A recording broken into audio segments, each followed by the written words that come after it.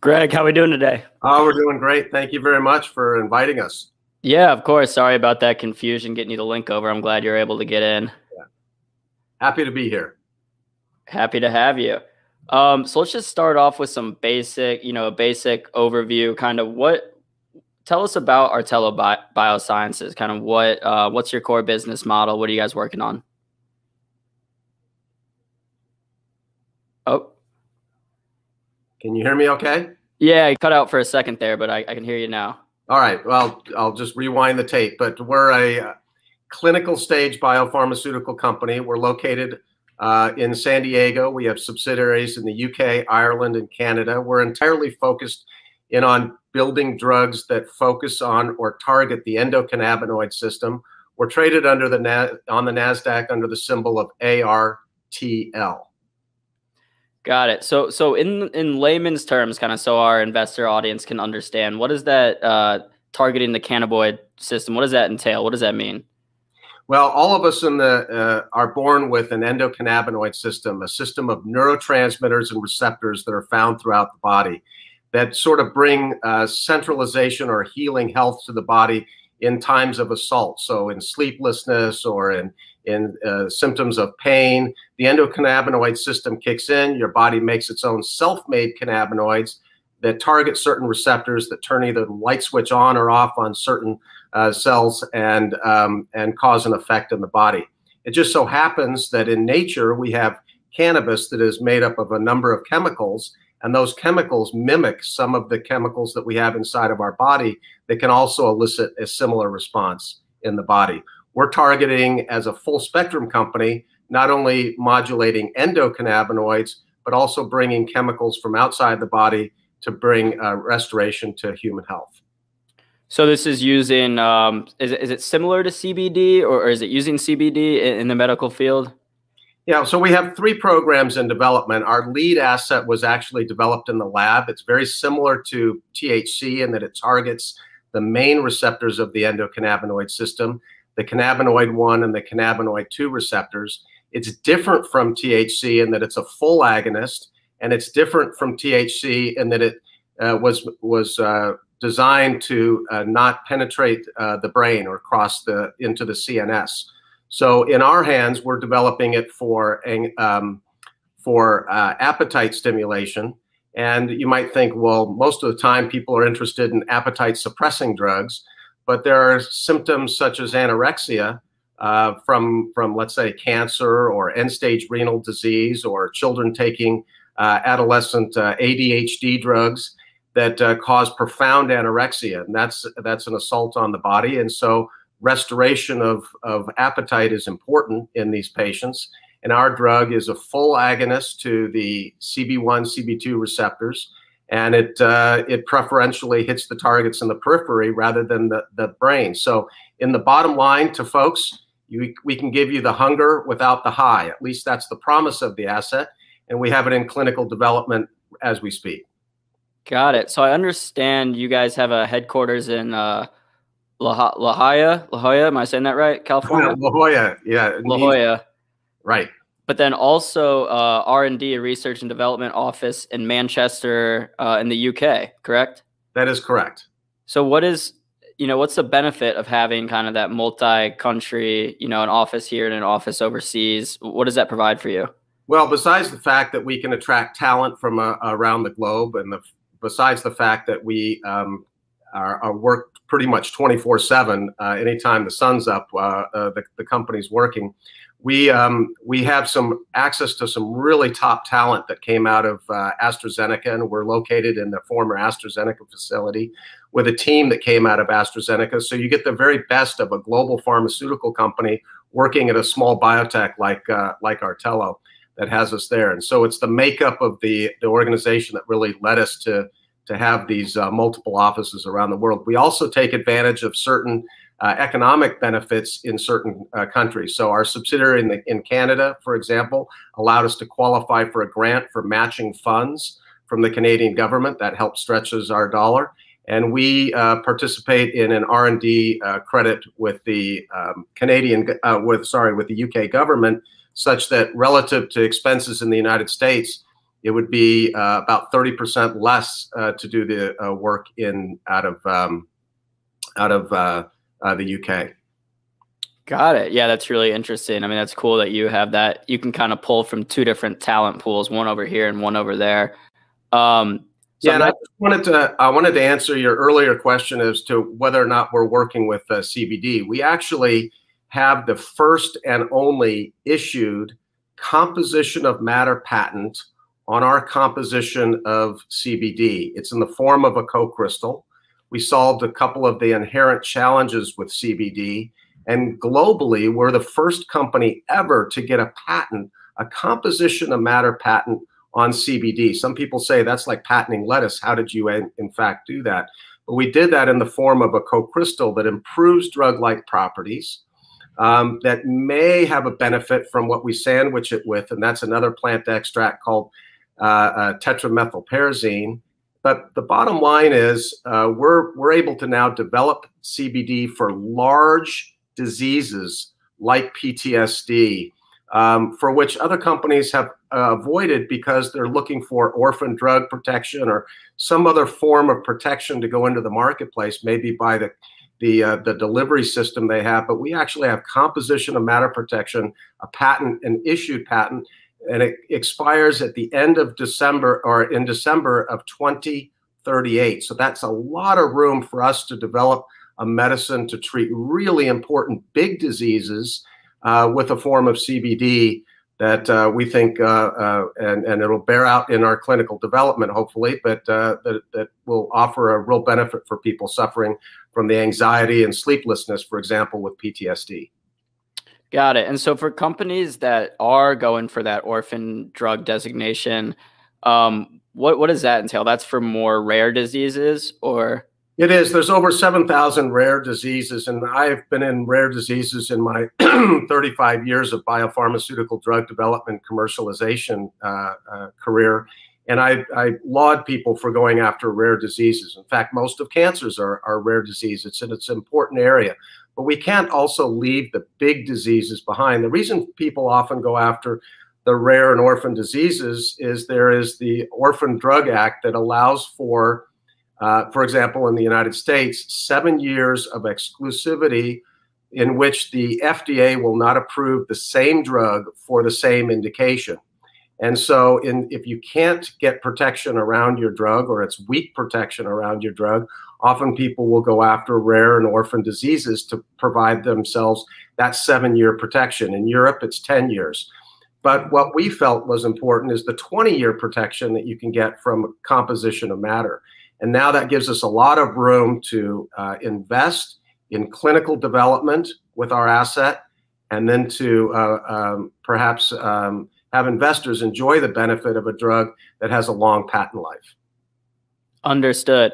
All right, Greg. So again, in layman's terms, if you could explain what would be the benefit of, say, someone who is suffering from PTSD to using a drug from Artelo as opposed to maybe, say, some of the regular medical marijuana or CBD that you can go buy, in a dispensary?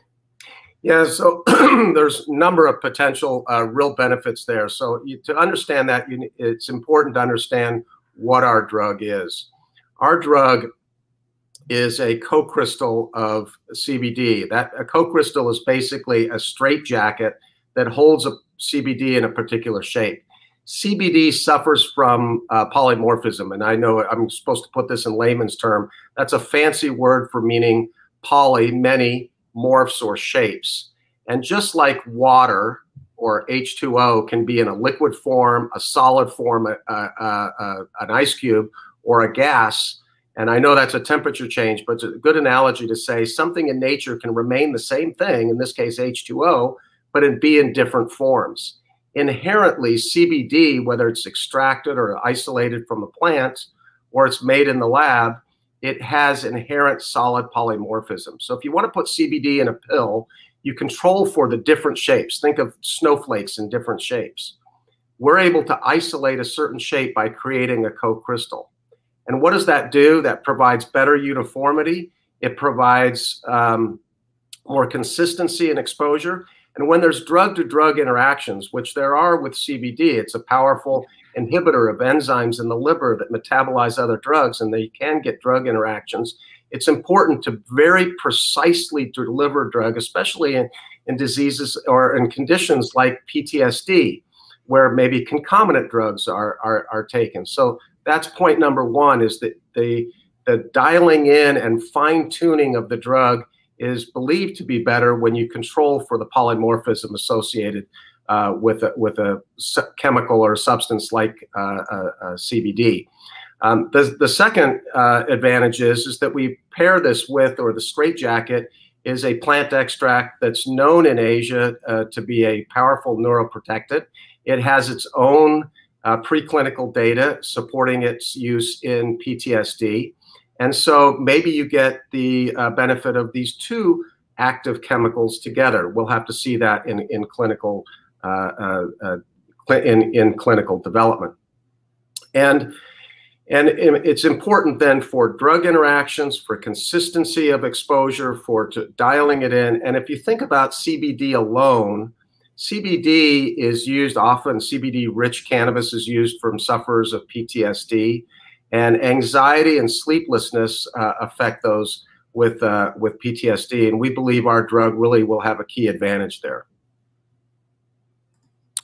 Got it. Yeah, I mean, that's really interesting. Now I can kind of see the difference of what the benefit would be for going to a drug that y'all are making versus just going to a place where you can buy some regular CBD or marijuana. I see someone in the chat is asking a good question about, so if you're focusing a lot on PTSD, do you have any deals with the Department of Defense to try to treat some veterans, or is that something down the line in the future you hope to do? Yeah, so we do have grant money that has come into the company, and we're aware of the DoD's grant money as well. We're a little bit early for that today, and so we're advancing the program pharmacologically in a study in rats and models of PTSD. We're doing some PK work as well as some other cell line data in a different indication. So as we mature the company, we will look at a Department of Defense added dollars. We're also looking at potential partnerships with other companies. I think others have become very impressed with what we've done here over at Artelo. Any companies in mind that you care to share today about potential partnerships? Or I can't go down that road. I can just say that we're like every other pharmaceutical company. We're in active discussions with people at all times. Got it. So I do have a little presentation pulled up. I don't know if you can see the screen, but can you explain to me what's going on in these pictures with these mice or rats here? Well, this is really impressive data. And if you understand that this is one of our other programs. So we talked about our drug that's like THC, that it's a full agonist of the cannabinoid 1 and cannabinoid 2 receptors. We talked about our proprietary CBD. This is our third program in development. It was originally developed with NIH money from the government and the team at Stony Brook University. And it's an inhibitor to a protein that does a number of things. It regulates your level of endocannabinoids in the body. And so they were originally developing it as a pain drug. We think it's very, very interesting there. But when we saw this data in cancer, excuse me, it was unprecedented, the results that we saw here. So this is in a model of highly metastatic, castration-resistant prostate cancer. You wouldn't wish that on anybody on the planet. And so these poor mice were given this cancer and then offered the protection of our inhibitor to this protein that regulates the feeding and growth of cancer through a growth factor that causes new blood vessel formation and the feeding of nutrients and migration of cancer cells in the body. Versus the control mice are not given any protection. And the images of the control mice in just 30 days, you can see how much the cancer grew as lit up on the images on the screen versus the images of the mice at the bottom of the screen in which they had our inhibitor dosed over a 30-day period. There's another drug on the market today. It's called Avastin. It's from a wonderful group of folks up in at Genentech and Roche. that have this program in development. But to my knowledge today, Avastin, the leading drug, multi-billion-dollar drug, does not have single agent activity as represented by the first generation compound here. We've actually gone through first, second, and now third generation compounds, and that are more potent and more specific to this fatty acid binding protein 5 and as an inhibitor. And we're very excited about bringing that into the clinic next year. Beautiful. That's impressive. So Greg, we do only have like a minute left. I'm trying to see what else do investors have to look forward to? I mean, I know we have some former AstraZeneca, really smart employees. You're transcontinental. You got places, you got a headquarters in California as well as the UK. What else do investors have to look forward to for the rest of 2021 or even looking further down the road in 2022? Well, I think that is what's very good about Artelo is that we're well capitalized to get to the milestones that are up in front of us for the next year and perhaps beyond.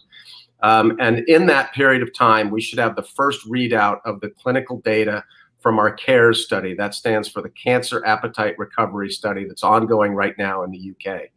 And that readout of data is expected between now and the end of the year. So getting an investment in front of that, it seems to be a wise choice. The full data is expected to come out before summer next year. That's one. Number two, our 2 preclinical programs will release data as it becomes available.